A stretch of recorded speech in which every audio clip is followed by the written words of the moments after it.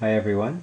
I made a new rotor for my continuation of the GOBO tests, and the GOBO is an attempted replication of the ORBO, and I made this new rotor so that I can accommodate two magnets. At this time what I have is only one set of magnets. I got all four magnets on there.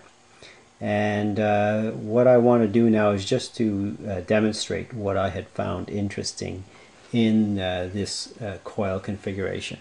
I have this toroid coil wound with two separate coils. There's an upper half and the lower half, and I've got a terminal block here that I've got these two leads at the bottom are going to be the bottom half of the toroid, and these two are the upper half of the toroid.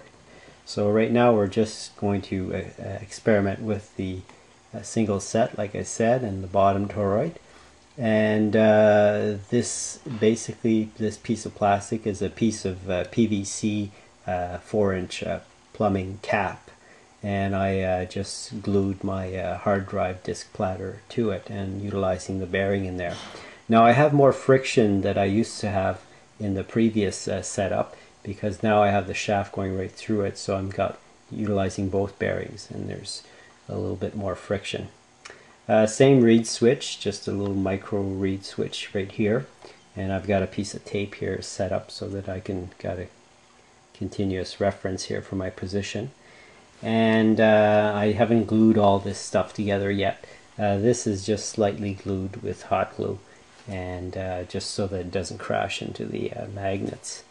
So the first thing we'll do is I'll hook up my inductance meter here, and we'll measure the inductance there. So we've got 233 millihenries there, and that's with the magnet at top dead center.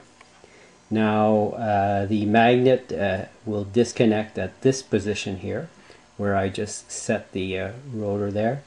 That's where the reed switch opens. And there we have about 262 millihenries. So we've got a total difference of 30 millihenries from the top dead center and to the off point of the coil. So that's when the coil would get engaged, and that's the difference there. Now if I put my leads on the top coil, I get the exact same reading, because I actually wound that coil with very close enough precision of inductance. So there you go. Pretty well identical. 232 with the magnet top dead center, and this is where the magnet, this is where the reed switch would switch off. So again, exactly the same thing. What I'll do now is I'll connect the bottom coil, and we'll do a test run and look at the scope shot. Hang on, I'll do that. Okay, so we have our connections made on the bottom part of the coil, and the motor's pretty well at full speed right now. And if we look at our RPM, we're about 318 at the most RPM. And this is what our voltage is, 1.5 volts, and we're drawing about 38 milliamps utilizing that bottom coil. And if we look at our scope shot, let me change maybe the time base here one step faster. Whoops, that's too fast. Okay, I guess that's all we've got. Okay, here we go. So this is what the scope shot looks like, and what I'll do is I'll pull the plug, so basically just disconnect the power supply. And if we look, we've got a bump happening, so we do have some CEMF happening there. So obviously this is not a true ORBO replication because of that. So what I'll do now is I'll hook up the coil with utilizing the upper portion right now. So I'll stop the camera. So I have it connected with the upper coil, but not in the favorable position. And these are the connections now. I've brought my positive up to this top terminal and jumper between these two here. That green wire is just a jumper. And we're getting a very, very slow speed at this. Like I said, this is not the preferable setting. So we got about 66 RPM, and the current draw is probably about the same as it was previously. Kind of difficult to tell at such a low RPM. I would estimate somewhere around 35 to 40 milliamps. And I forgot to show this. This is the voltage of the flyback as well. It's not very good. It was at about 1.43 volts on the previous test that we just did. And this is what the scope shot looks like. And again, we've got quite a bit of a swing there. So what I'll do right now is I will just reverse these leads, and it just drastic change. Just flip this around here, and this is the preferable position here. And now if we look at our RPM meter, we're already seeing an increase there, and it's going to steadily increase. So what I'll do is I'll just give it a spin, get it going. I know about how much RPM, so we don't have to waste time here. I think we need to be somewhere around 100. Okay, yeah, I think it's 200 maybe.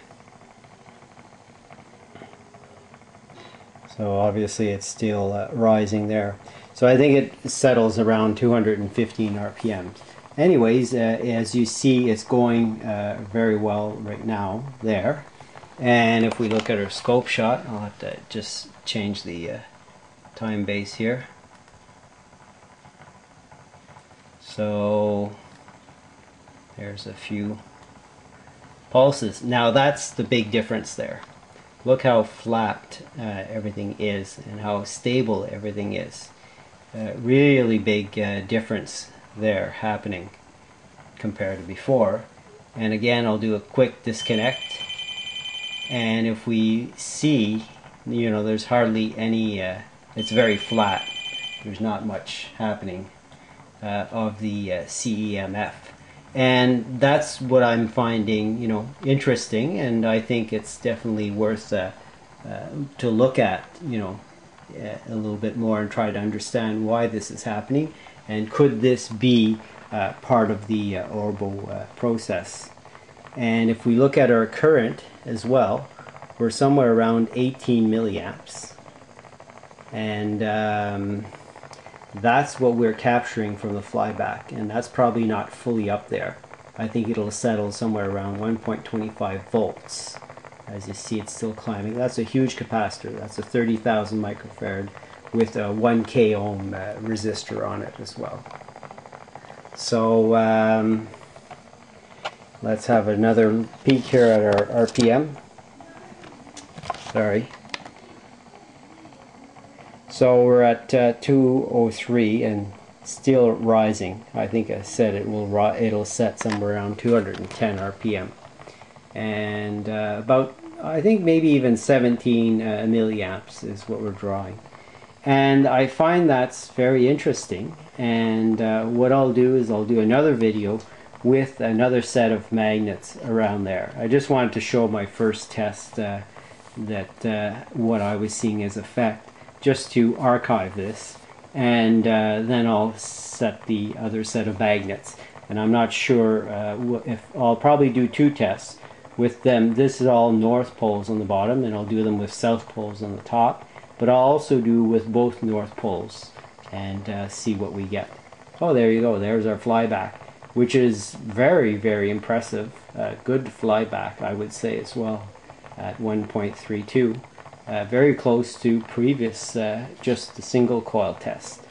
So we're running out of time for this video. I'll have to stop it, but you know, that's what I wanted to show, is that very stability just happening with that coil in only one configuration, it seems. So thanks for watching, and look forward to the next video.